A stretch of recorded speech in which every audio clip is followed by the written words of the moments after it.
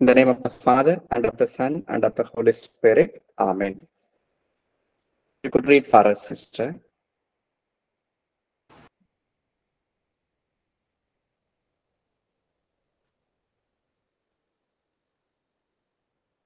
You could unmute, sister. Yes. Thank you, Father.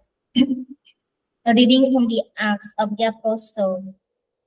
While meeting with them, he enjoined them not to depart from Jerusalem, but to wait for the promise of the Father, about which you have heard me speak. For John baptized with water, but in a few days you will be baptized with the Holy Spirit. When they had gathered together, they asked him, Lord, are you at this time going to restore the kingdom to Israel? He answered them, It is not for you to know the times or seasons that the Father has established by his own authority, but you will receive power when the Holy Spirit comes upon you, and you will be my witnesses in Jerusalem, throughout Judea and Samaria, to the ends of the earth. Thank you, sister. Let us pray. God our Father, we thank you this evening together at St. Paul's Bible College as we have come together to read and understand the Acts of the Apostles, the so-called the book of the Holy Spirit. Your Son commanded your apostles not to leave Jerusalem until they are filled with the Holy Spirit. We here stand in the premises of Jerusalem that we shall be filled by your Holy Spirit, that we may continue to become your disciples and witnesses in our family, in our workplaces, and in the society. We make this prayer through Christ our Lord. Amen. Good evening, everyone, and hearty welcome to this lecture on the Acts of the Apostles. We have today new students and some guests. Especially, I would like to thank Mr. Arun Ribeiro for his presence here. He was my companion at Hagai in the United States, and he has been my good brother. But thank you, Mr. Arun, for joining us. And we have sisters from Vietnam, and we have sisters from Holy Cross. Today, they have joined us new. And we have Regional Secretary, Father Savari Ryan, who is also the zonal coordinator. And today, in fact, we have students from Malaysia, Vietnam, and two from Sri Lanka and from India. So the college is truly becoming international. On behalf of the Chairman Bishop, I invite every one of you to this lecture. Good. So this is the scheduled lecture for our Sunday, the last Sunday of the month. But this Sunday being the last day of the year, and we may be getting ready for liturgies, and we may even go for the New Year Eve celebrations or Mass. So we thought we would anticipate the lecture. That's why we have anticipated to today, that's Friday, the previous Friday of the last Sunday of the month. And this Sunday is this month is the last month of the year. So we also thank every one of you for your patronage to St. Paul's Bible College as a superior of a community or as an individual who has been contributing and who has been learning. Thank you, everyone. Good. So as usual, for the newcomers, the session will have two parts. The first session will last till 4:45. Then we'll have 5 minutes break. Then we'll resume at 4:42, 4:52, 5:30. Good. You may keep your questions, insights ready for our discussion at the end of the second hour. Good. Before we proceed to the Acts of the Apostles, I would like to ask your first impressions about the Acts of the Apostles. So this is not a new book to us, and we have been constantly in touch with this book on various occasions. So we'll quickly share with each other the first impressions that you get or the insights that you have received as far as the Acts of the Apostles is concerned. Good. You could unmute and share. This could be in a form of a question, or in a form of an insight, or in a form of a kind of appreciation for the book of the Acts of the Apostles. Anyone would like to? Maybe one or two expressions about the Acts of the Apostles.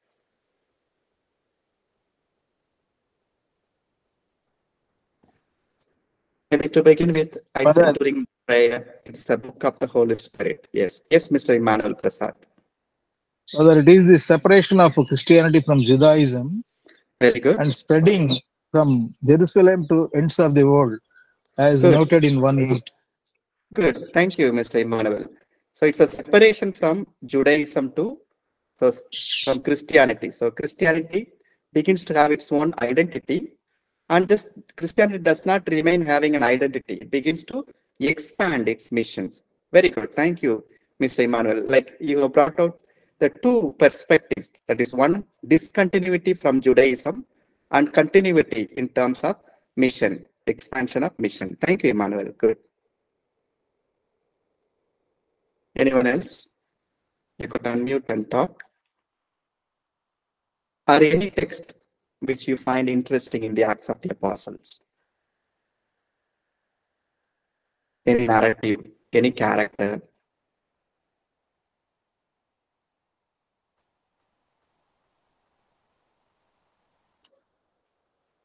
Mr. RK? Yes, Father. Without this Yes. book, we won't understand the church or history, Father. Very good. So without this book, we can't understand the history of the church. Very good. Thank you, Mr. RK. So from the point of view of secular literature, we can say this particular book acts as a hyphen between the apostolic period and others. Or even we can say the book stands between Jesus and the rest of us. So that way it's a connecting point as far as the history is concerned, even theology is concerned. So that way it becomes a hyphen point or a connecting point for our history, Christian history and Christian theology. Good. Thank you, Mr. RK.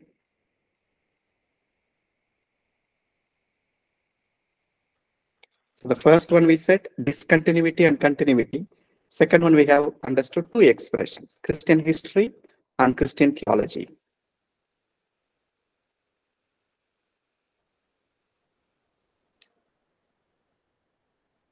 Anyone else?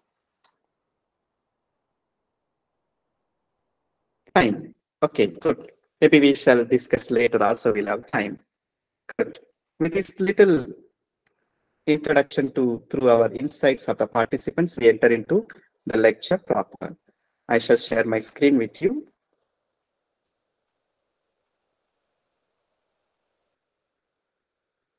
I hope you are able to view my screen. This particular presentation is made from the booklet which you have received or which you have seen online, authored by Reverend Dr. Joe Michael Selvaraj. Good. The lesson outline is as follows. First, we will discuss the background information to the book. Number two, relationship between Luke and Acts, because by and large it is agreed that Luke is the author of the third gospel and the Acts of the Apostles. Thirdly, we will see how the Acts of the Apostles acts both as history and theology, as Mr. RK mentioned just now. Then we will see how the book is structured. Then we will discuss under three cities or three areas where the disciples become witnesses. They are witnesses in Jerusalem, Judea and Samaria, and to the ends of the earth. In fact, the entire book of Acts of the Apostles is kind of a paraphrasing. Paraphrasing means kind of expanding the words that we heard from our sister being read, chapter 1 of the Acts of the Apostles, verse 8, where the Lord tells the apostles, you will receive power when the Holy Spirit comes upon you. Then he tells, and you will be my witnesses, telling people about me everywhere, in Jerusalem, throughout Judea, in Samaria, and to the ends of the earth. Kindly take these particular words if you have the Bible with you. Look here, 8. You will receive the power. So the receiving the power. So which means you will be just recipients of grace. So when we compare it with the Gospel of Luke, especially in the narrative of the Annunciation story, when Mary was given the message that she will conceive and bear a son, Mary finally responds saying, "Let it be done to me." She does not say, "I shall do it for you," or "I shall do it." So there is no active participation of Mary. But what Mary does is she makes herself passively available. I think that is the key to understand. So here, the apostles are asked to be the receptacles or the recipients of the Holy Spirit. So they're just to remain passive and God will make use of them. I think that is the starting point for any mission. Oftentimes we think we have to do our mission. But as far as the mission is concerned, mission is Lord's, and He just asks us to receive the Holy Spirit.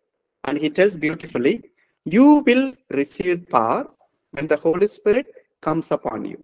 So that is paraphrased where in the narrative of the Pentecost, where the apostles who were in the upper room with Mary were filled with the Holy Spirit. So that's the first narrative the text is talking about, verse 8 of chapter 1. Then he continues, "And you will be my witnesses." So you will be my witnesses. So here, suppose the same words or same expression we have found in the Gospel of Matthew as well. When Jesus gives the great command, the great mandate, when he sends the apostles, go into the ends of the earth and make disciples. So it's a kind of more or less disciples. So here Luke follows or uses the word witnesses. So here we need to understand, Jesus does not say, "You will be my devotees." But he tells, either you be my disciple or you be my witnesses. What is the meaning of a devotee? A devotee usually objectifies the deity. For example, we go to a church, we go to a temple, or we go to a worship place where when we go as a devotee, there is a distance between the deity whom we worship and us. But as far as the disciple is concerned, there is a sort of closeness. And more than that, when you become a witness, you become part of it. The word witness is a legal word. So suppose I am a witness to a murder or I am a witness to a transaction. What is the implication? I am close to the person who has initiated and completed the transaction. So that way I am becoming part of that particular act.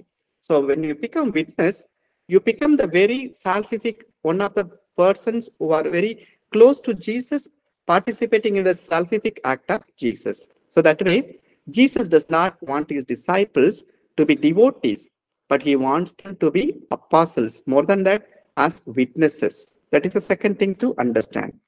Third one, telling people about me everywhere. So your duty is to just proclaim wherever you go. And how that expands, he tells beautifully, first in Jerusalem. So there we have immediately after the reception of the Holy Spirit at the Pentecost event, Peter begins to talk to the people in Jerusalem. So the mission begins there, Jerusalem. Then throughout Judea, they go around in Jerusalem and the nearby places. Then it goes to Samaria. Then finally to the ends of the earth through Paul. And when Paul reaches Rome, the book comes to a close. Because that time it was considered Rome was the end of the earth. Rome was the final place of the earth. And that was the Roman kingdom. The entire Judea, Jerusalem, Samaria, Galilee were part of Roman Empire. So reaching Rome would mean that the gospel has reached the ends of the earth. So that way, the book in fact paraphrases 1:8, or we can say 1:8 is a summary of the entire book of the Acts of the Apostles. So three things. Number one, reception of the Holy Spirit or pouring out of the Holy Spirit. Number two, the apostles become witnesses.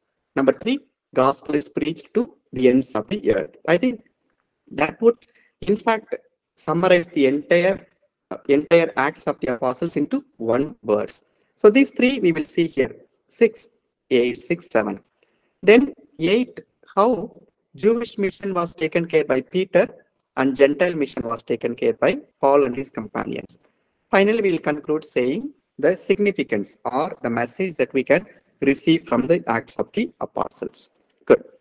Now we go to first section, that is background information to the book.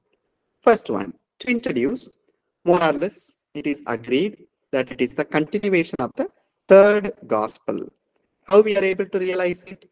We could take chapter 1, Acts of the Apostles, 1 verse 1. There, Luke writes, "In my first book, I told you, Theophilus, about everything Jesus began to do and teach, until the day he was taken up to heaven, after giving his chosen apostles further instructions." So he goes on to say that in the first book, so which means what is the implication? This is the second book, and this is in continuation with the first book. But as far as the nature of the book is concerned, the first book is more of a gospel. That's a different genre. While this is more of a history or theology. We'll see shortly how we can distinguish. So Luke was able to contribute to literature in two ways. Number one, he added to gospel and he added to history. Then second one, more or less it is understood that Luke is the author. And this particular book is about the way. The way. The way also is significant both in Luke and in the Acts of the Apostles. In Luke, if we say, the entire gospel happens on the way, because Jesus, when he in the Gospel of Luke chapter 9, we read, when the time came for Jesus to be ascended to the Father, he set his face towards Jerusalem. So from chapter 9 onwards, what we have is Jesus going to Jerusalem, or Jesus is on the way to Jerusalem. So the entire gospel happens while Jesus is on the way. Finally, even after the resurrection, the risen Christ meets the apostles on the way. The two of the disciples who were going to Emmaus, they were encountered by Jesus, and that encounter happens on the way. So that way, you can say the way becomes the key thing before resurrection and after resurrection.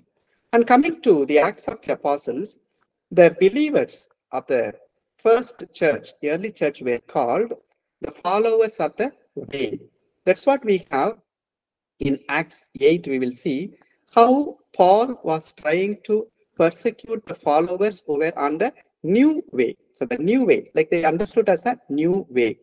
And besides that, the entire Acts of the Apostles happens in the way in the sense the people, the disciples, the apostles are on mission. So that way, the way becomes a way of kind of understanding what the early church people, like it referred to the early church people, and also it referred to the mission of the apostles, especially Paul in his missionary journeys.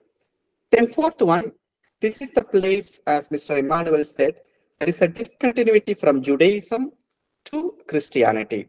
In Acts 11:26, we have a beautiful saying where the people, the believers, are called Christians in Antioch. And because from there, in fact, the real discontinuity has happened. So that way, Acts of the Apostles become a key thing for us. And what is the title? Some people, like, they tend to call this as Acts of the Holy Spirit. Some call us Acts of Peter and Paul, because even though we say Acts of the Apostles, so only two apostles are covered. A little information about James when we have the Jerusalem Council, a little information about John together with Peter. Otherwise, we have all the information on Peter and Paul. Even we have Philip. Philip is not an apostle. Sometimes we tend to confuse. Philip is an apostle. So there, Philip is a deacon. So Philip and Stephen, they are deacons there in the Acts of the Apostles. So as far as the apostles are concerned, we have Peter and Paul. Besides, we have James as a person who convokes the Council of Jerusalem, and John as somebody who accompanies Peter. Good. So, but however, today we take to understand the title as Acts of the Apostles. So this comes from the early church tradition. But this particular title is not mentioned anywhere in the entire book. So nowhere it is mentioned it's the Acts of the Apostles. but the title comes from the tradition, the patristic tradition. Good. Now, question comes, who has written it? Or who is the author? Earlier we said any authorship could be established at two levels. Number one, internal evidence. Number two, external evidence. For example, internal evidence would mean where the author has put his name anywhere in the text which he or she has written. That is internal evidence. For example, Book of Sirach or Ben Sirach. There we have Yesu, son of Ben Sirach. So which means it's the internal evidence to say the author has inscribed his name onto the book. But as far as the author of Acts of the Apostles is concerned, first there is an internal evidence where the author says, I have written to you and now I am writing to you. So in the preface, more or less indirectly, the author conveys to the audience that somebody is writing. And who is that person? I. Later, we have in the missionary journeys, the we text, especially when Luke accompanies Paul and his companions, he writes, we went to meet this place, these people. So the inclusion means the author, in a way, participates in the missionary journeys. So that way, the author makes this book as a kind of a chronicle or a journal or a diary. So from there, we can say there is a part of internal evidence to convey that the author is participating in the very writing of the book. However, the author's name is not mentioned. Secondly, external evidence from the patristic times, even later, till the final canon of the book in the Council of Trent, more or less people have agreed based on the patristic writings, especially of Irenaeus and Origen. They say like this book was written by Luke. So more or less today we agree on the authorship. Luke is the author of Acts of the Apostles.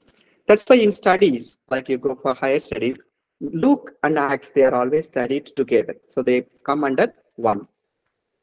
Now we celebrated recently John the Evangelist. So John has equally larger amount. We have John, Gospel of John, Book of Revelation, and 3 epistles. So he has 5 books to his name. While Luke has the Gospel, then Luke has the Acts of the Apostles. So when we put together, more or less, Luke takes 1/3 of the New Testament. John also takes another 1/3. So the rest of the book, that is 1/3, are other Gospels and other writings. That way, Luke and John occupy a key place in the entire New Testament. When was it written? More or less, we can set it as 60 to 63 AD. The kind of a Jewish revolt happened and Roman Empire was challenged. The different places, some say it was written in Antioch, some say it was written in Philippi. And what was the scope? So Luke here wants to present a kind of a 30 years of history and theology from Jesus' ascension to Paul's entry into Rome. So more or less we can say this is the scope of the book of Acts of the Apostles. Then the genre, the type of literature, it's kind of praxis in Greek, which means acts of individuals. So it's a kind of a diary writing where somebody narrates about, it's not merely biography, but more or less biography being interpreted. So that's the kind of acts. And it could be about cities or persons. So here we have about persons. And this is not purely historical. This is not purely theological. If it were to be historical, like it would be a biography. If it were to be theological, it would be a kind of interpretation. But we need to understand, Acts of the Apostles has both elements of history and elements of theology. And coming to the purpose, that is slightly built on scope, we can say, this is a record of selected events on the road to Rome.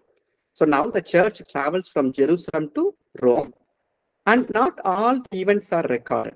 Only the selected events that could be convenient or that could be helpful for the entire early church community. So that is a selectivity is involved. Then number 2, Jesus as the builder of his church. So even though the entire book talks about the apostles and their companions and journeys, what stands behind is a narration about Jesus Christ and narration about the Holy Spirit. Thirdly, it was a kind of apologetic book.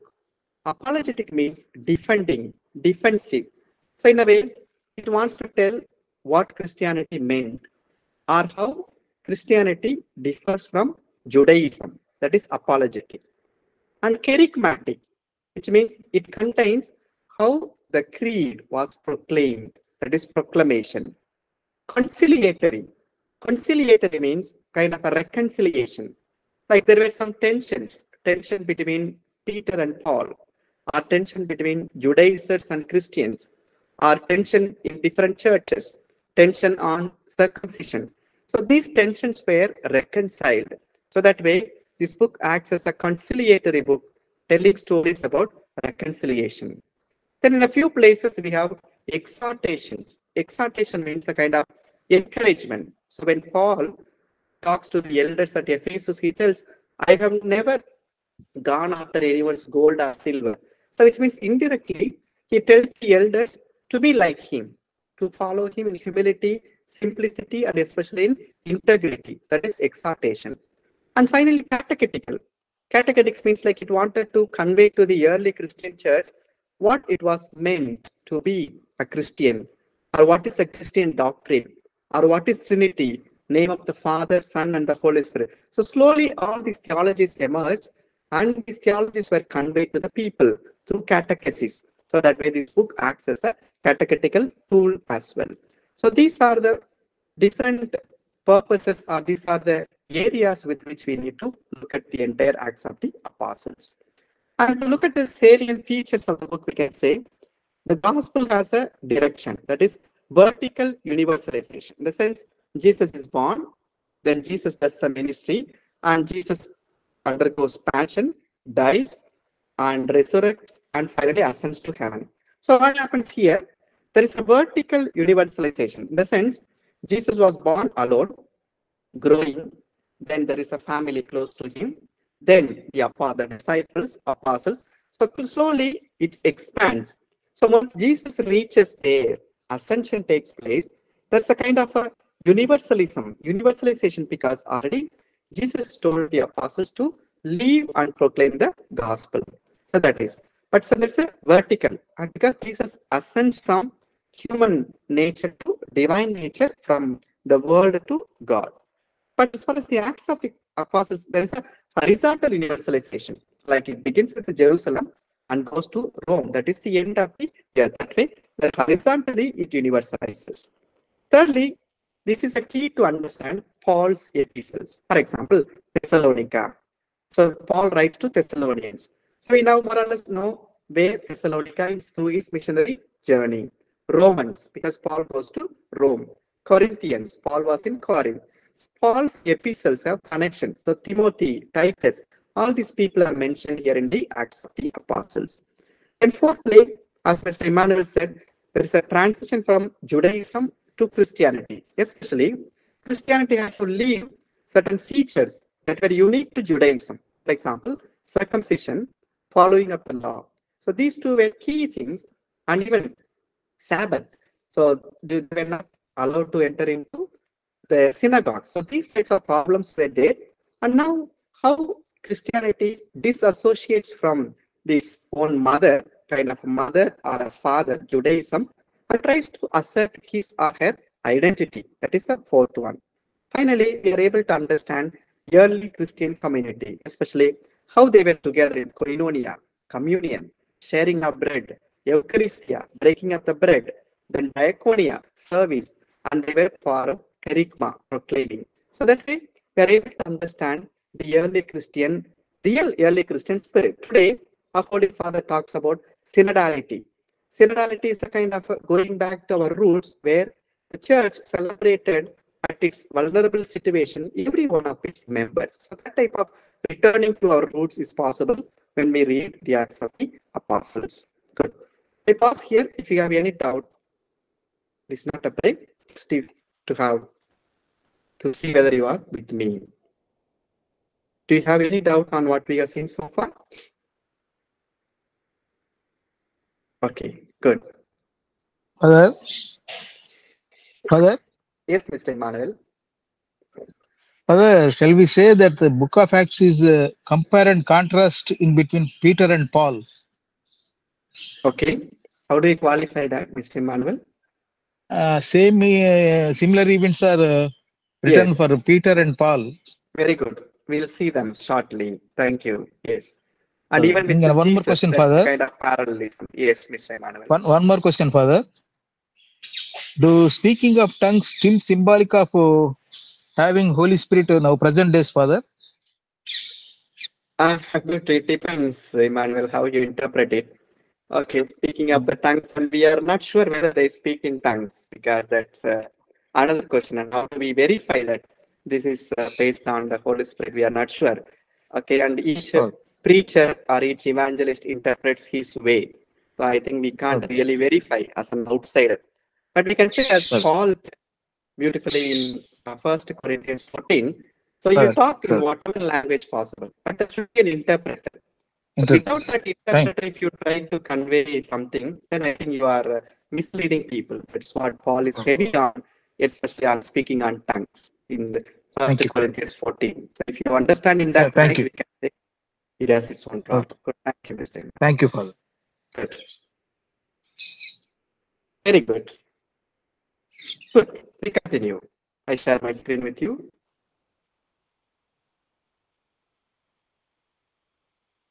Good. Already Emmanuel has initiated the discussion. Luke Acts relationship, similarities and differences. We'll see quickly how there are different parables we can identify between Luke and Acts of the Apostles. So we'll just mention one or two, then we'll quickly go to the other similarities. Look at the table here. We have Luke and we have Acts. So here there is preface to Theophilus at the beginning of the gospel. Then here as well, there is a preface. Here Spirit descends on Jesus. Here Spirit comes to apostles. Then sermon declares prophecy fulfilled. Here sermon declares prophecy fulfilled. That's a Peter's sermon. Then Jesus heals a lame man. Then Peter heals a lame man. So it continues like that. And later, Paul is being compared to Jesus. Look here, Jesus travels to Jerusalem. Here Paul travels to Jerusalem. Finally, towards the end, Jesus is rejected by the Jews. Paul is rejected by the Jews. So kind of it's a total parallelism. Then parallelism between Jesus and Peter, then Jesus and Paul. So that way Peter and Paul, they in a way act as shadows, or they act as replicas of Jesus in the Acts of the Apostles. And there is also kind of a symmetry. Symmetry means kind of closing together where one completes the other. Let's take some examples here. Begins with an address to Theophilus. So it closes. It's a kind of a symmetry, means a shape that closes each other. Here there is an announcement made by Gabriel. Here announcement made by two angels. Like the angels tell, like, men of Galilee, why do you stand looking at the sky? Then begins in Jerusalem, Luke, because the first narrative is about Zacharias in the Jerusalem temple. So that way Luke begins his gospel in Jerusalem. Acts of the Apostles also begins in Jerusalem. Jesus tells, remain in Jerusalem. So that way the Acts begins in Jerusalem. Then birth of Jesus as the Spirit comes upon Mary. Here birth of the church as the Spirit comes upon the church. And Mary is beautifully present here again in the upper room. Then a gentle movement towards Jerusalem. Then a gentle movement away from Jerusalem. So that way Jerusalem, Jesus moves from Galilee to Jerusalem. Now there is a movement from Jerusalem to Rome. So that way the journey continues further. So this is a type of symmetry that we feel. Then there is a kind Can of we say inclusius, Father? Inclusius. Inclusios, we could say, Mr. Emmanuel. Then kind of a mirroring. Mirroring is like a more or less similarities. So we can say one example could be earthquake following prayer. So there was a prayer by Peter. So here's a Peter-Paul mirroring.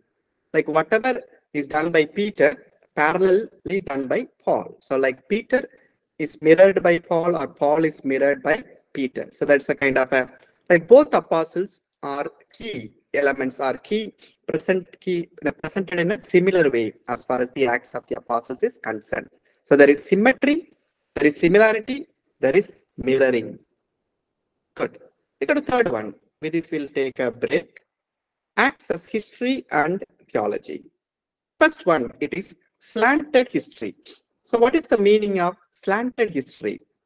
Slanted history means history, so history usually moves in chronology. So it begins in 0 and goes to 100. So this is how it develops. That's a regular chronicler history. But slanted history means you begins to take a shape and it passes in a particular moment and tries to slant and look back again, the same event. For example, now the apostles are filled with the Holy Spirit. Then the story begins to evolve. Then there is a moment comes where people at Samaria are filled with the Holy Spirit. So what is the implication? There, the reader immediately has to fall back to the first event of the pouring out of the Spirit. So that way, the history constantly takes you back. So it's a kind of a slanted history, they call it. So Acts is a history, but there is no chronology, how it went by day. Day 1, day 2. That type of diary history is not there. Chronicle history is not there.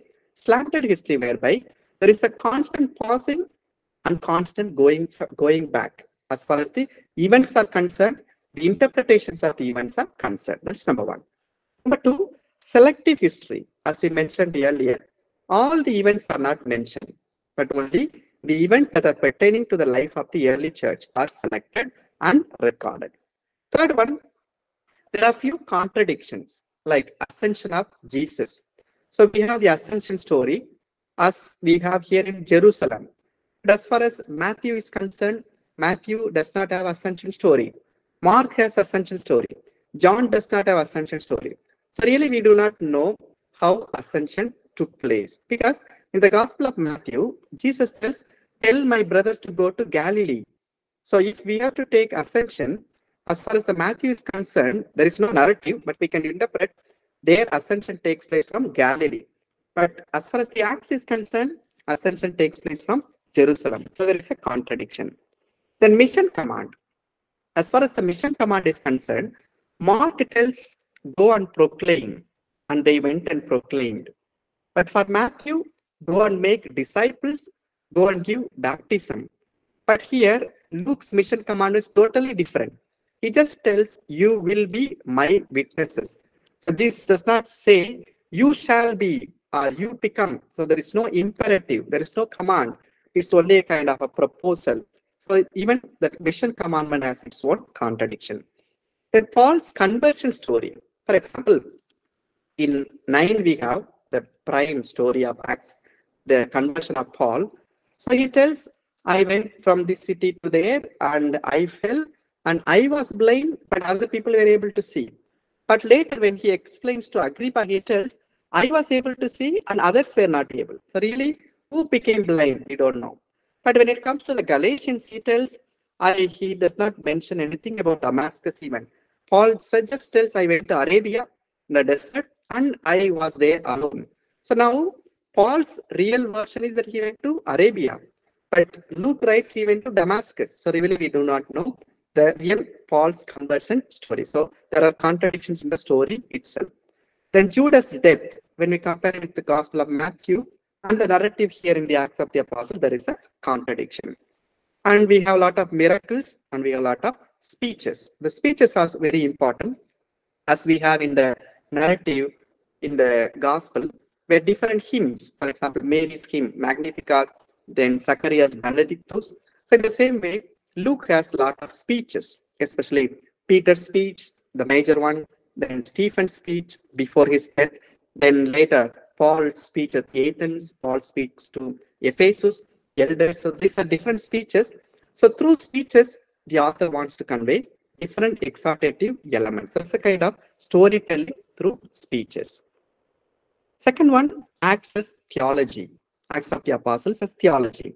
So here we have a clear expression that God as Savior, Jesus as Savior.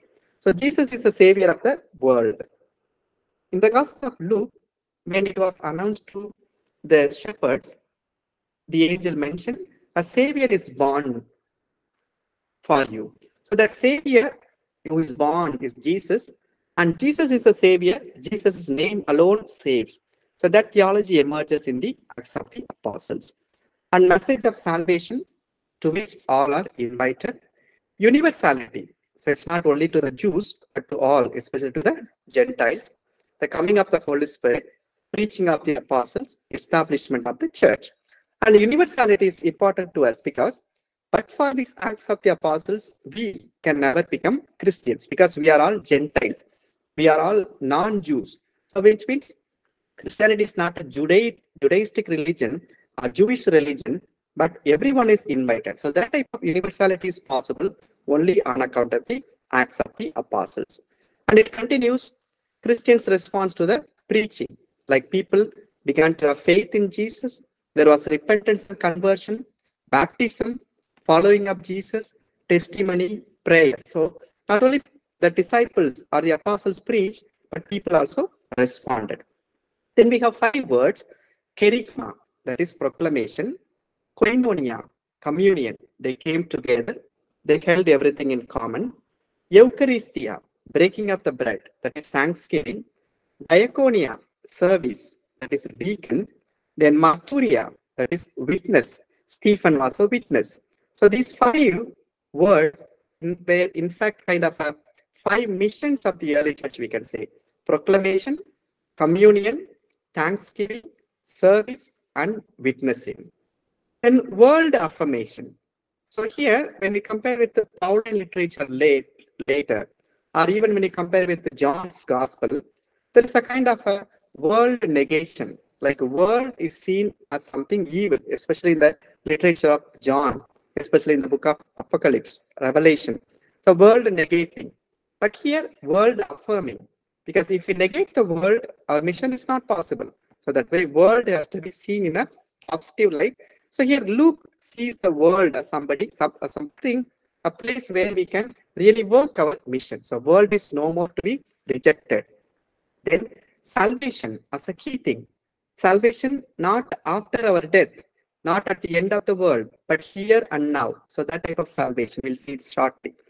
The last one, parousia or eschatology, where Jesus will return immediately. So that type of expectation was there even in the apostolic times, and it continues to be so even today. Good. Now it's 4:44. We now here pause for 5 minutes, then we resume at 4:40, 4:45, 4:50 we'll resume. I'll stay back. We'll resume after 5 minutes. Thank you. Father, Yes, Emmanuel. Father, in the text from the book of Prophet Joel, in chapter 2:17, shall we take it as messianic or eschatological or both, Father? You mean pouring of the Holy Spirit? No, Father. 2:17, that sun and moon will be blackened. Okay. Okay. So that's more eschatological. Yes, because because the text is not in a way like in a Christian reading we give a messianic interpretation, but as far as the Jewish reading is concerned, it's an apocalyptic type. Okay, good. Father, one more thing, Father. Yes, Emmanuel. From 13:7, that sequence for the Barnabas and Paul up to 13:42, 13:7, it will be Barnabas and Saul. After 13:42, it is Paul and Barnabas. Okay. Continually. Is there any significance in it, Father?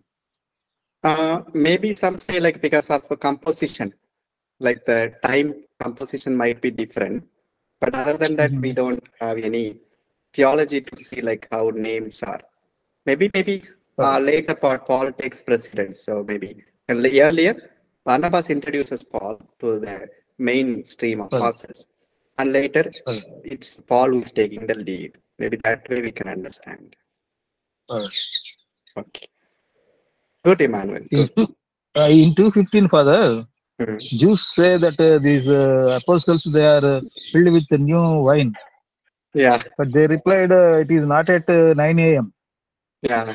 That means, can we take some after 9 a.m.? It's Father? no, Emmanuel. It's just a kind of way of saying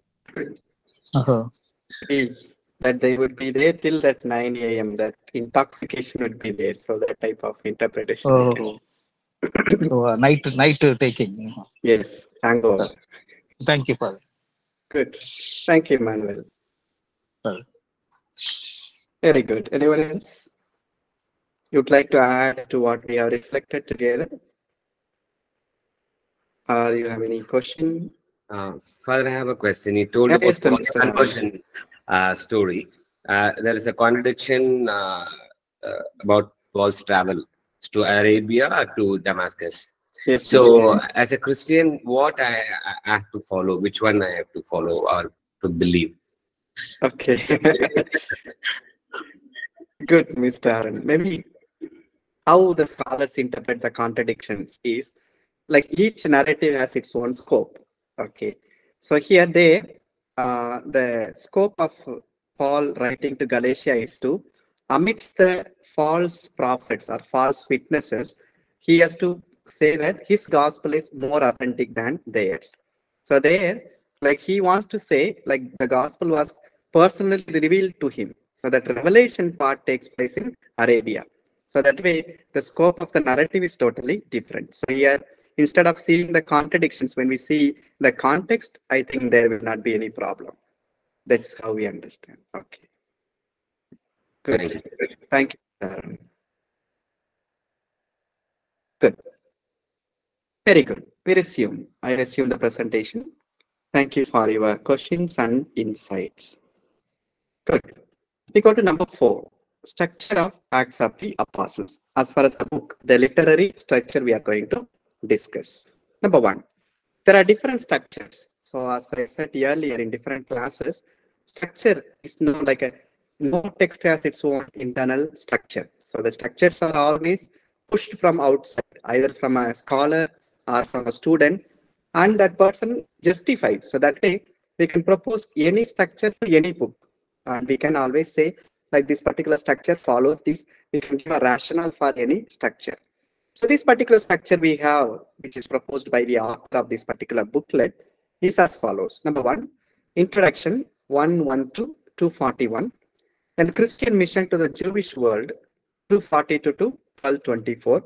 Then Christian mission to the Gentile world 1225 to 2831. But here this structure could be questioned because here already in the first narrative, that is about the Pentecost itself, there is a mention of all the nations. So people from different places gathered in Jerusalem. So that way we can say at the Pentecost itself, the Gentile mission has begun. Maybe here the author wants to tell and justify the structure based on the missionary journeys or the lead by different apostles. So here the lead taker is Peter, here lead taker is Paul. So that way we can say the structure is possible. However, the structure could be questioned. So as I said earlier, any structure could be proposed, validated, and questioned, provided we are able to give a rationale for that. Good. Key verses. Some key verses, if you understand, we can understand the entire book. So the first key verse already I explained to you when I explained to you the outline. So here it reads, you will receive power. So that is the disciples or the apostles have to be the passive recipients. Then Holy Spirit is the protagonist, the main actor. Then you will be my witnesses. As we said earlier, no devotees, even not even disciples, but more than that, witnesses. Where? In Jerusalem, Judea, Samaria, and to the ends of the earth. That way, the entire gospel flows to the ends of the earth. So this is the first thesis statement or first key we can take. The second key is Peter's signature statement. So today, when we go to a bank or any management study, they talk about vision statement and mission statement and the signature statement. So what is a signature statement? So maybe there is a kind of difference between mission statement and signature statement. So mission statement is what I hold this as my mission. So suppose I want to be a priest of this kind, giving importance to evangelization or proclamation of the word or teaching. So this could be my mission. My signature statement means looking at my life, the other person gives a summary of my life. Maybe this person or this priest has these values, or this priest has these many priorities. So there is a kind of signature statement is made by someone who observes me closely, or who follows me closely, or who is close to me. So here, Luke in a way gives a signature statement about Peter. So the signature statement reads like this. Now, when they saw the boldness of Peter and John and perceived that they were uneducated, common men, they were astonished. And they recognized that they had been with Jesus. So here, if you understand here, this particular recognition was the problem for Peter, where in the Passion narrative, where when people recognized that Peter was close to Jesus and the Galilean, Peter denied it. But now, that very recognition becomes the signature statement for Peter. Like people were able to recognize that Peter was with Jesus. And here, look at the contrast, uneducated, common men, but they were invoking, or they were creating, or they were making astonishment possible wherever they went, Peter and John. And another thing to note here is the motive of recognition. So reflecting on this, Fulton Sheen tells, like somebody observes us, will that person be able to say, this person is with Jesus? I think that is the ultimate signature statement that we can have in our life. So suppose somebody looks at us and tells, he is a great banker, or a finance person, or he is a professor, he is a teacher, or he is a proclamation man, he is a religious sister, or he is a priest. So these could be signature statements. But if that person tells he has been with Jesus, I think that is the type of signature statement we must try to live up to. And Peter lived it. So anyone who saw Peter could realize that he was with Jesus. So this is an insight from Fulton J. Sheen. Good. Then we go to Paul's vision statement. So Paul, about as far as Paul is concerned, so some people say it's a vision, some say it's a mission. So some people try to equate vision and mission statement. How do we understand this? Here, Paul's vision or Paul's mission is revealed to Ananias. How God tells, this man, that is Paul, is my chosen instrument to proclaim my name to the Gentiles and their kings and to the people of Israel. So in fact, Paul was an instrument. Paul considered always himself as an instrument. For what? It's time to proclaim Jesus' name. So not his own name, but Jesus' name. And to whom? Gentiles, their kings, because Paul will be encountering different governors and kings. Then finally he will encounter the Jews, that to the people of Israel. So this is the movement for Paul.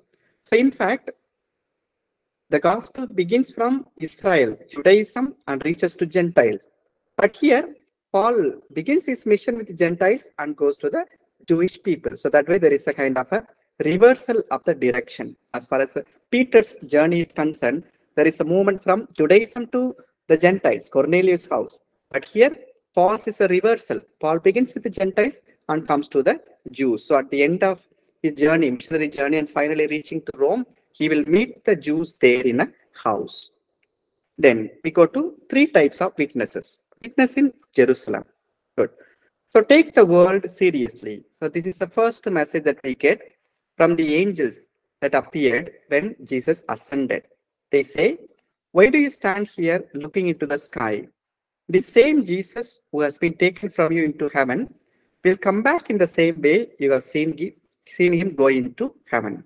So Karl Marx, when he talks about religion, primarily talks about Christianity, he tells any religion promises a pie in the sky when you die. But here we have a different perspective, that we don't look for a pie in the sky when we die, but we take the world seriously.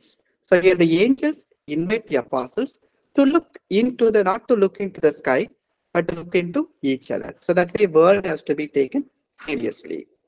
Second one, here this particular text tells how Mary was in prayer.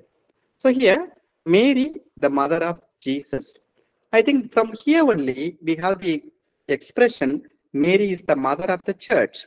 That is the day, the Monday which follows the Pentecost Sunday, is treated or celebrated as Mary, mother of the church, Mater Ecclesiae, because she is the mother of Jesus, and Jesus is the church.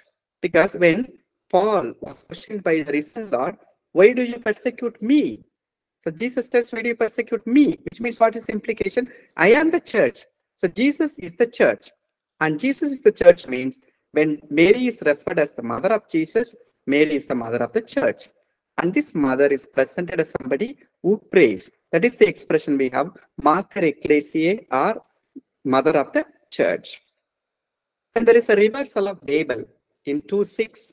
Here, at the sound of the multitude came together, they were bewildered because each one was hearing them speak in his own language. But earlier in the Babel narrative, people could not communicate. People were confused at the communication that was happening. But now people were able to recognize and understand. That's the beauty. So that were reversal of Babel. And from all to all things were collected from all people and given to all people. So like there was no one who was in need. So here we read 2:42 and 4:32. They devoted themselves to the apostles' teaching. Who are they? They are the early church people. Teaching, fellowship, breaking up the bread, and prayers together. And they held everything in common. So that type of one in mind, one in spirit, that type of life they led the early church community or early Christian community. The name of Jesus was given prominence. Here we need to understand little theology. What is the theology? Now the event happens in Jerusalem. Jerusalem has the temple of Jerusalem, the Judaistic temple. There, people believed the name of Yahweh dwelt in Jerusalem. So now, all the people who were in Jerusalem were used to that name, four-lettered word, Yahweh, Adonai. But now, the apostles proclaim different name. So what is the name? Name of Jesus. So name of Jesus takes over name of Yahweh. And that's why we have here in 3:6, Peter said, that just happens near the temple. I have no silver and gold, but what I do have, I give to you. In the name of Jesus Christ of Nazareth, rise up and walk. So here the name is qualified, plain. Jesus Christ of Nazareth. So which means only one Jesus Christ who came from Nazareth. And in his name, so here again name becomes important because the name theology evolves in Jerusalem. Secondly, in 4:12 we have, there is no salvation in no one else, or there is no other name under heaven given among men by which we must be saved. So here the same thing is taken by Paul writing to the Philippians. But now in a multi-religious context, how do we understand that? There is no other name except the name of Jesus. So in a multi-religious context today, with the understanding of the church after the Second Vatican Council, I think we need to proclaim that Jesus is the Savior. And on the other hand, we need to be very sensitive, especially in a multi-religious context, ours, when we have this particular expression that only in Jesus' name there is salvation. So that way we can say we need to take this title to proclaim. So for proclamation, it's an imperative, but for living it out, we need to be very careful, because in a situation like any religion today wants to be fundamentalist. That way, no religion will try to open itself to understand that Jesus Christ is the only Savior. So we need to be very careful when we use these particular words today, especially in the light of the Second Vatican Council. It makes clear after that Nostra Aetate, we need to respect the race of truth in every religion. Then we have divine origin. In 5:38 and 39, in the present case, I tell you, keep away from these men and let them alone. For if this plan or this undertaking is of man, it will fail. But if it is of God, you will not be able to overthrow them. You might even be found opposing God. So here, Gamaliel is instructing the Sanhedrin. He tells this particular work of the apostles has divine origin, which means don't touch them. So in our life also, if anything is from God, how do we verify it? If it is lasting, It is from God. So it does not last. This is not from God. This is from our own initiative or from our own effort. But that way, the church is able to last because it is of God. This is how we understand how the early Christian community had faith vision. And clarity of mission. So this is a beautiful text we have in 6, where the apostles, just on a fine morning, they said, when they encountered a problem in serving at the table, when the widows were left out, so they tell it is not right that we should give up preaching the word of God to serve tables, but we will devote ourselves to prayer and to the ministry of the word. So here the early church had a clarity of mission. So today, if we understand our mission, often we have left out the proclamation. Only we are serving the tables, we are serving different people. But the real ministry of the word, real prayer, I think we have missed, and we need to have this clarity of mission as a collective church. And Stephen was the first martyr, where we have the text saying, Saul was guarding the clothes of the persecutors, and God was in fact guarding Saul. So Saul is first introduced at the Stephen narrative when the deacon Stephen was murdered and massacred. So that's in Jerusalem. Now we go to the next section, Judea and Samaria. Philip's initiative. Philip, here we need to understand, it is a deacon, it's not the apostle. Philip asks the person who was traveling by car, do you understand what you read, the chariot? It's like a more or less closer to Emmaus narrative, where Jesus interferes and asks, what are you talking? Then when they came up out of the water, the Spirit of the Lord carried Philip away, and the eunuch saw him no more and went on his way rejoicing.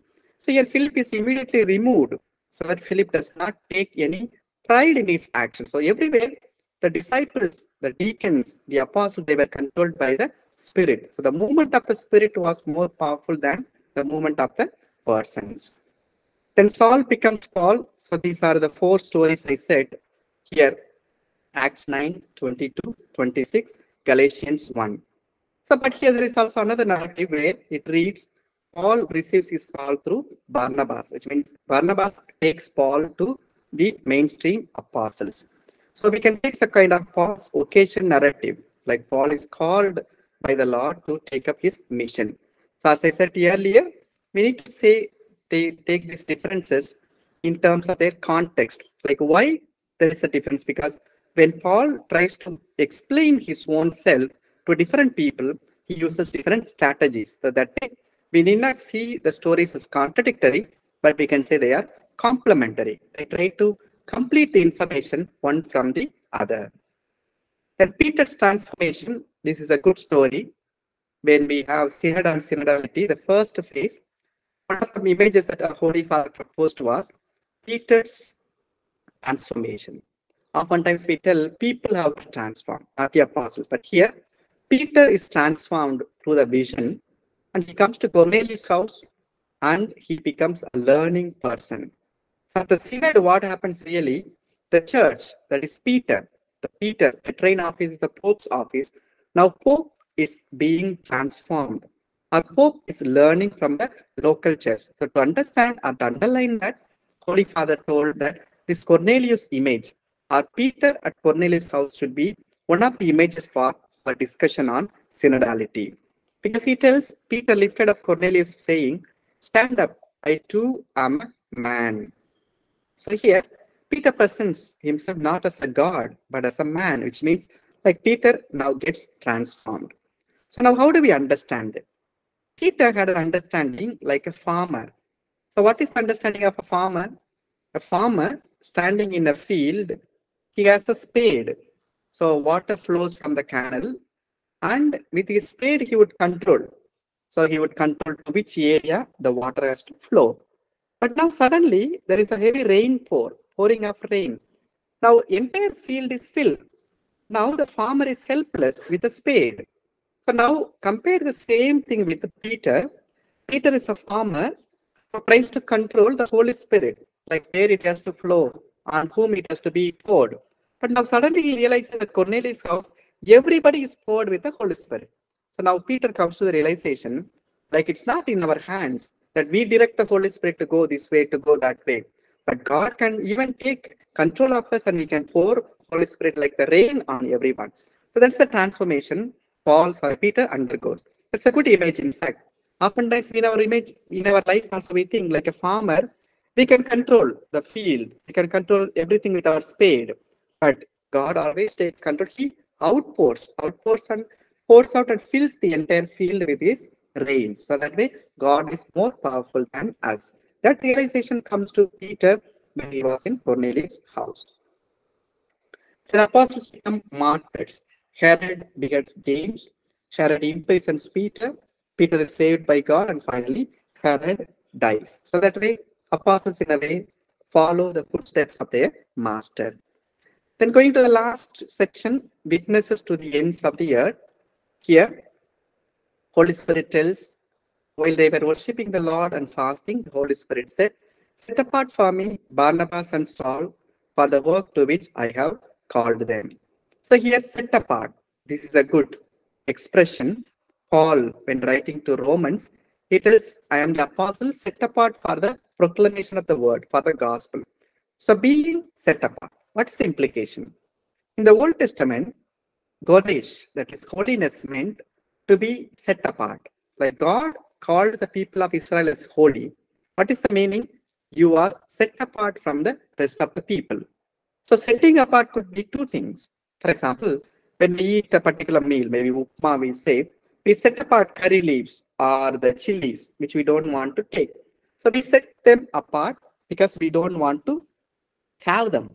So there is a kind of that setting apart is a rejection. We reject them as not important or not needed. But second type of setting apart is reserving. For example, we set apart a perfume, we set apart a pair of shoes, or we set apart a suit for a particular occasion, which means reserved, which is something more important or which is more precious. So here, Paul and Barnabas are set apart. So we need to ask ourselves, we too are set apart by God for a purpose. And when we understand our life's purpose, I think we'll begin to contribute more towards our life. That is being set apart. Then ever ready. So here we have the spirit of Paul. So the event happens in Acts 13, where after reading the law and the prophets, the rulers of the synagogue sent a message to them, which means Paul and his companions, saying, "Brothers, if you have any word of encouragement for the people, say it." And immediately Paul takes advantage of that and immediately proclaims. So today we need to ask, many times in our workplaces, people ask, "Brother, sister, you tell something to us." But how often we have used that opportunity to tell about Christ? For example, we have Christmas season. In our office, maybe we may be a few Christians working there. So the manager tells, maybe you could give a Christmas message, or you could give a New Year message. How many of us really take the word of God and make that situation as a situation for proclamation? Sometimes we evade saying, "Okay, no, I am not ready." Or sometimes we say in a secular way, try to please everyone, not to hurt anyone, or we try to be politically correct. But Paul always took advantage of the situation and he made it possible to proclaim the word. So that way we need to, in every possible way, it is important that we be ready to proclaim the word of God. Then, God's stone. So here's a content, is a very beautiful story in 14, where Paul and Barnabas, they were called as gods because they said, "The gods have come down to us in the likeness of men." But immediately, what happens? They stoned Paul and dragged him out of the city, supposing that he was dead. I think this is a kind of a mob mentality or a crowd mentality where people just are taken up by emotions. They're carried away by emotions. But Paul, in a way, miraculously is saved by the Lord. And we have a very beautiful text, that is Jerusalem Council. So today, when the church is being discussed, so today people don't want the Third Vatican Council. Third Vatican Council could be political because already the church is becoming political, taking side with the different secular elements and different secular strands. But what we need to have is the Second Jerusalem Council, whereby we really go back to the roots of our faith, where the beautiful thing happens, like circumcision was a problem, and now some people come and say, like, you have to become a Jew first, then only you can become a Christian first, which means what is the identity of a Jewish person? Circumcision. So you get circumcised, then you become a, so like, what is the implication? In a way, it tells, or it reserves, only the Jews can become Christians. So what is the implication is like other people are negated. So now this problem, when it came, Paul tells, okay, immediately, he does not try to solve. So that's a really good thing, because Paul always refers to the apostolic origin, the real apostles team that was in Jerusalem. So he tells, let's take the problem there. And they take it immediately, instantly. There is no delaying, because oftentimes when we delay, the problems get aggravated. So they immediately take it instant. Then effective consultation. They come together and they tell, and when they tell, how do they tell? We and the Holy Spirit together. So the Holy Spirit is the prime agent of discussion or consultation. But oftentimes we forget the Holy Spirit when it comes to consultation. Then efficient coordination. They tell, like, okay, this is our rule. You tell them, and not to burden them with other things. Then finally, impactful delegation. So they tell, not only send a message through apostles, but they send also, not only send a letter, but send persons to authenticate the message. That way Jerusalem Council is more advanced and more instructing to us than all the councils that have come after, because all the councils that we have heard in the church, more or less, they are politically influenced by the space, by the time, the context of that particular time. But Jerusalem Council was not influenced, but it was inspired by the Holy Spirit. Then we have some problems also, like even though they were apostles filled with the Holy Spirit, they had their own human elements. That's why they fight in between Paul and Barnabas, separate in their second missionary journey when it came to taking Mark. So maybe Paul had his own priorities, which we are not sure. So, but the text, the author plainly tells this is a problem that happened. Then there is a new mission model. So what is the mission model here? Earlier in Matthew, we saw Jesus gives a great command. Go and proclaim the good news. But here, the model is different, where somebody is inviting Paul, come to Macedonia and help us. I think there is a Matthean model of mission, Macedonian model of mission. Matthean model, what happens? You stand here and God is sending you, you go from here. But Macedonian model, what happens? Somebody is calling you, come here, we need you. I think that type of mission is more inclusive and more liberative than I go and impose my gospel on other people. So today, what would be a lesson for us? We need to understand, where is my mission calling me? So I need to listen to that Macedonian man who comes in my dream and tells me, come to Macedonia and help us. And we understand that. That could be like, suppose you are a parent, your children are there, your children could be your Macedonia. So you need not always say, like, I go to my children and proclaim. No, your children will call you, come father, come daddy, we need to explore this. Or a workplace member could be your Macedonia. So when we find our Macedonia, we find our mission. So Paul was able to find it. And how he was able to find it? He was in touch with the Holy Spirit. Then finally, gospel everywhere. So there was no restricted place. Here we have 16:30. On the Sabbath day, we went outside the gate to the riverside, where we supposed there was a place of prayer. And we sat down and spoke to the women who had come together. Look at the text here. Sabbath day, Paul does not remain in his own house, goes out looking for a place for prayer. But no place is found. He goes to the riverside, and riverside becomes the place of gospel proclamation. So gospel reaches everywhere. And Paul's integrity we have in the text 16:28. For Paul cried with a loud voice, because now in this particular narrative, there is a miracle, and all the chains of the apostle Paul and Barnabas, they are broken, and the jailer thinks that they might have escaped, but Paul remains inside. Do not harm yourself, for we are all here. Which means, even though Paul had an opportunity to get out of this place, he was an person of integrity, and that integrity saved the entire house of the jailer. So that way, Our integrity in workplace, our integrity in family can save many people. Then at Areopagus, Paul begins with what he saw to the unknown God, and he begins to proclaim that unknown God. Then Paul was a person who was earning his own bread. He was a tent maker and he was doing that. So it really inspires our kind of, it makes us astonished to see how Paul was able to write many literature, many letters, to meet many people, to go different places. And besides that, he was able to be a tent maker. So which means Paul's hard work, commitment, integrity are lessons for us to learn.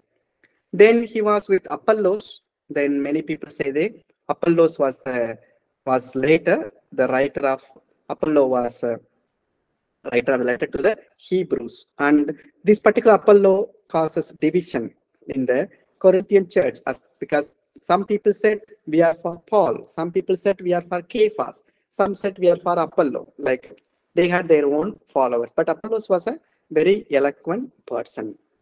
And Holy Spirit. So here the people at Ephesus, they say, when Paul asked them, did you receive the Holy Spirit when you believe? They said, we have not even heard that there was Holy Spirit. Sometimes the Holy Spirit is a forgotten person in our life as well. We forget that there is a person called Holy Spirit. We need to remember and follow Holy Spirit wherever we are. Then Paul's farewell at Ephesus, I said earlier, I coveted no one's silver or gold or apparel. You yourselves know that these hands ministered to my necessities and to those who were with me. So here Paul again talks about his integrity. Then suffering foretold. So here Paul's built and bound his own feet and hands. So here already a person foretells the suffering of Paul. So kind of a mirroring between Jesus and Paul. Then Paul's presence of mind when he was at the Sanhedrin. Then Paul's Eucharistic celebration. Finally, when Paul was in the boat, he celebrates his first Eucharist. Then Paul is in a rented house towards the end of the Acts of the Apostles. And finally, he meets the Jews. So kind of a homecoming. He comes to his own persons at the end of his life. Then Jewish mission and Gentile mission, we said earlier, headed by Peter, then headed by Paul, Gentile. Coming to the last slide, that is significance of the book. The 4 lessons are, number 1, community of believers. Like we come to understand how the early church had its own vulnerability, uncertainty, and fragility. However, it survived because God was the center of the community. Then secondly, power of God. So God was leading the entire church.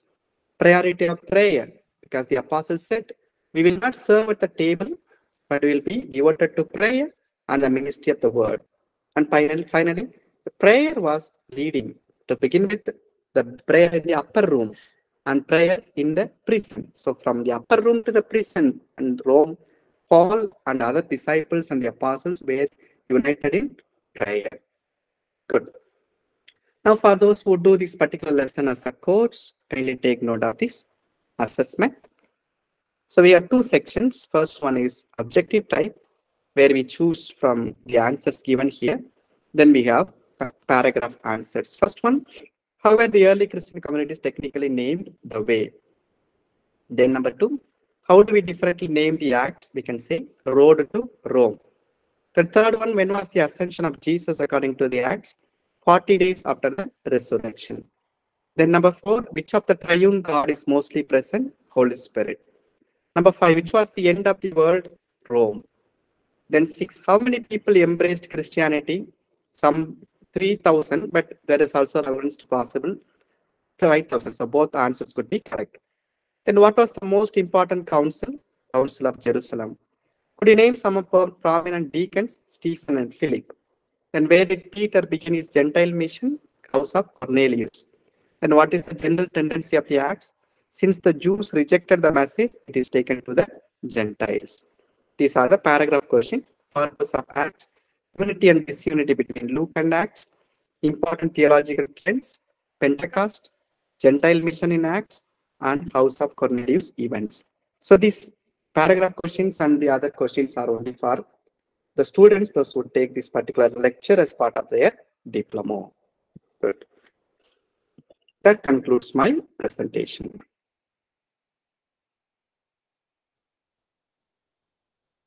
Good. Thank you, Mr. Arun. Now, if you have any doubt, any clarification, any question, you are welcome.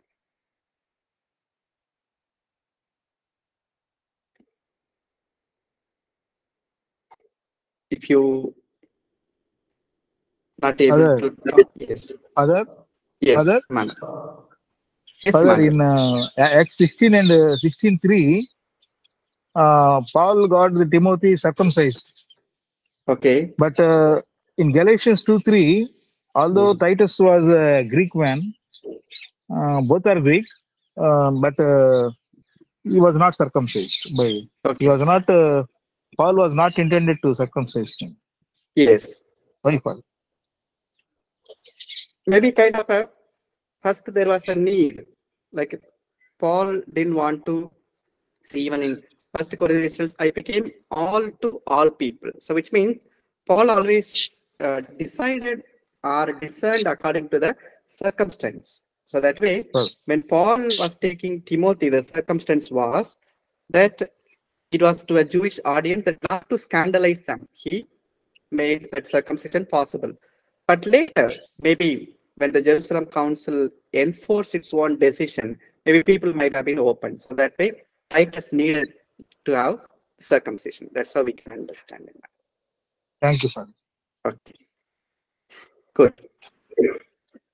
Father, any significant connection with Old Testament? Okay. Between any text, I don't know, in general. Anything, because in Gospel, some of the thing is to be related with Isaiah and Exodus kind of thing. Otherwise, I'm asking any specific thing for. Good. Thank you, Mr. Arun, for the question. There are certain similarities, and we have Mr. So we have Father Ryan also. He could a following scholar. He could throw more light on this. So maybe immediately what comes to my mind is a reversal of Babel. That could be an Old Testament motive. So there, at the Pentecostal event, there is a reversal of Babel, and Old Testament prophecy of Joel that at the end of the times that all the young men and old people will speak in tongue, will be filled with the Holy Spirit. So that filling of the Holy Spirit happens here. So that we can say Joel's prophecy is being fulfilled here. Maybe this time I get only this. Maybe I may have to think or Mr. Aaron. Good. So Babel and Joel prophecy we can think of. If others could share also. Ryan, anything else?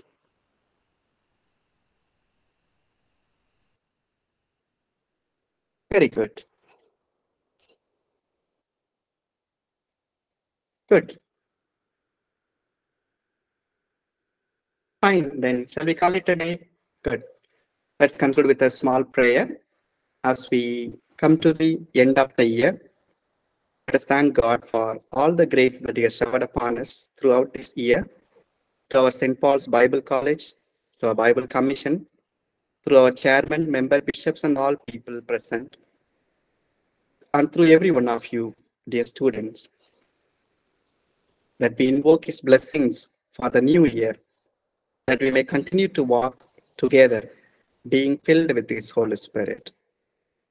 Hail Mary, full of grace, the Lord is with you. Blessed are you among women, and blessed is the fruit of your womb. Holy Mary, Mother of God, pray for us sinners, now and at the hour of our death. Amen. Good. Thank you, everyone. This presentation will be available through our group, St. Paul's Bible College group, and to others also I will share. And this video is being uploaded to our YouTube channel, St. Paul Bible College. Even our previous lectures are there. You could follow if you would like to. Good. Thank you, everyone. Happy New Year. Thank you, Father. Thank you, Father. Thank you. Thank you, Thank you Father. for Thank joining. you. And Happy New Year, Father. Thank you, Happy New Year. sisters. Thank you. All the best. Thank you, Mama. Father. Thank you. Thank you, Luis. Thank you, Luis. Thank you.